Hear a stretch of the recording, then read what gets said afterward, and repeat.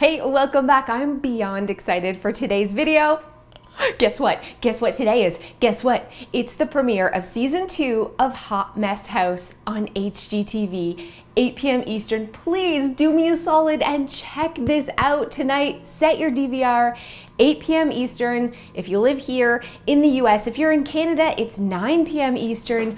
Hot Mess House, Hot Mess House, Hot Mess House. Make sure you check it out. I'm so excited. And to celebrate the season premiere of Hot Mess House, which I have dedicated the last 6 months of my life to, I'm so happy it's over. I can't wait to see it. But I'm doing a collab with the most incredible YouTubers. Literally my favorite YouTubers have agreed to do this collab with me where they're sharing their organizing style with you, taking you on a tour, showing what works for them. So I'm gonna put a link to that down below. You do not wanna miss this. I'm so just honored that they agreed to take part of this collab to really just share more about Hot Mess House.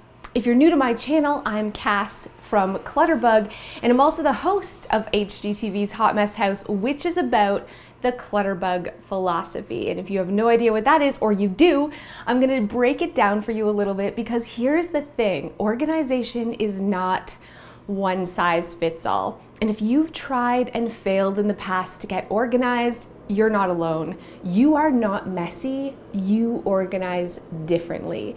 There are 4 distinct organizing styles, and I call them Clutterbugs. And I'm gonna break those down for you right now. And that's what the TV show is also all about. It's showing families how to organize based on their unique style so they never have to struggle with clutter again. Your organizing style basically comes down to how you store things and how you sort things. Do you store things in a visual manner? Do you prefer to have your things out, especially your everyday things where you can see them and access them? Or are you a hidden organizer? Do you prefer to have things behind closed doors and have a more minimal look to your space? The other side of that is if you're a detailed person, so you naturally love lots of categories and you sort in a detailed way, or do you prefer to sort your things in a more big picture, broad category way? So an example of this would be in your bathroom. Would you prefer your medication be sorted by pain reliever, antacids, I don't know, allergy, or would you like one basket for medication? Detail-oriented sorters or micro sorters, they prefer to be able to find something right away, so they don't mind taking the extra time to put their items away properly, whereas a big picture macro sorter, they need to put things away fast. They don't mind looking in a basket for the medication they need. They have to save time when it comes to putting it away. And so knowing whether you're visual or hidden, or a big picture macro organizer, or a detailed, micro organizer, that's your combination of your organizing style. So let's talk about the 4 different organizing styles, and let's start with the Cricut. The Cricut is a traditional organizer in every way. They prefer things hidden, but they need really detailed solutions. Marie Kondo is like a Cricut on steroids. She is such a Cricut, like an extreme Cricut. She folds everything into little pockets. That's very Crickety thing to do, but again, she prefers things hidden in solid bins, baskets, behind closed doors. I chose to name this organizing style a Cricut because a Cricut is a hidden bug. You hardly ever see them, you always hear them though, and when they rub their legs together and make that song that they sing, it's mathematical perfection. The spacing of that is absolute mathematical perfection, and it only speeds up or slows down depending on the temperature. I also chose the Cricut because I think of Jiminy Cricket, that little voice on your shoulder telling you the right way to do things. That is so traditional organization, right? When we see magazines or we see anything where we're looking at what organization is supposed to be, that's almost always a Cricut style. If you're looking for some ideas for Cricut organization, you gotta check out Nikki from At Home with Nikki here on YouTube. She is the epitome of Cricut perfection. And of course, she's taking part in this collab. So I'm gonna put a link again down below so you can check out Nikki and her video. Next, let's talk about the bee organizer. Bees are really visual organizer. They love to see their things.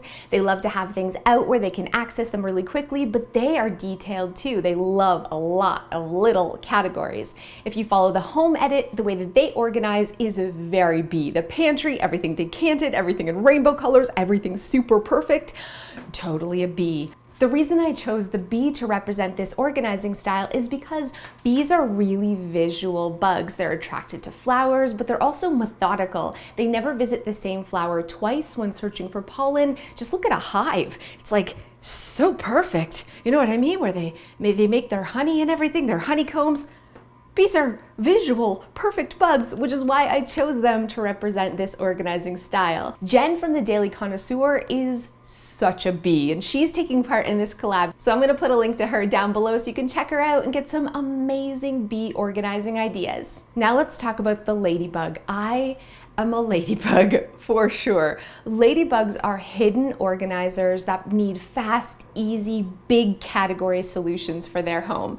You know you're a ladybug if everything looks pretty tidy on the outside, but like your drawers and closets and hidden spaces might be kind of a hot mess sandwich because you're just shoving and hiding. You have a real need for hidden spaces at sort of the detriment sometimes of organization, but that doesn't mean you can't be organized. I chose the ladybug bug to represent this style because a ladybug has this beautiful, perfect, shiny exterior, you know, and then they open up their wings and it's like a hot mess. And have you seen a ladybug when it opens its wings? They're all like jacked and crinkled and nasty. I feel like this represents my closets and my drawers at home. So this is why I chose this bug. And Dawn from The Minimal Mom and Catherine from Do It on a Dime, they are both ladybugs too, and they're participating in this collab. So I'm gonna put a link down below so you can check out their videos and get some ladybug organizing ideas. The beautiful butterfly. I have so many feels for butterflies out there because butterflies organize the exact opposite of traditional organization, the exact opposite of a cricket. They're super visual people. They want to see their things, they want to have them out in the open, but they also need big, fast, easy categories. So a butterfly has guaranteed felt messy their entire life. They have struggled with organization probably from a young age, and almost all little kids are butterflies too, but adults are butterflies too, and they struggle because there isn't a lot of organizing solutions made for their style because, like I said, it's completely opposite. I chose the butterfly to represent this organizing style because butterflies are very visual. They travel from flower to flower, the most colorful and brightest flowers they're the most attracted to, but they flutter sort of aimlessly from flower to flower. Sometimes they visit the same flower multiple times. There doesn't seem like there's a lot of rhyme or reason. They're very free-spirited, and this is exactly what the organizing style butterfly is like. Very visual, very big picture, not looking for really strict details and lots of categories, but needing a more laid-back organizing approach. Steph from The Secret Slob and Christina from the DIY Mommy are total butterflies, and they are organized and their homes are beautiful, but they're using these big picture visual categories to organize their home. So check them out if you're looking for some butterfly organizing ideas. Again, I'm going to put the link to that playlist down below. So I would love to know your organizing style. Let me know in the comments below if one of these really register for you.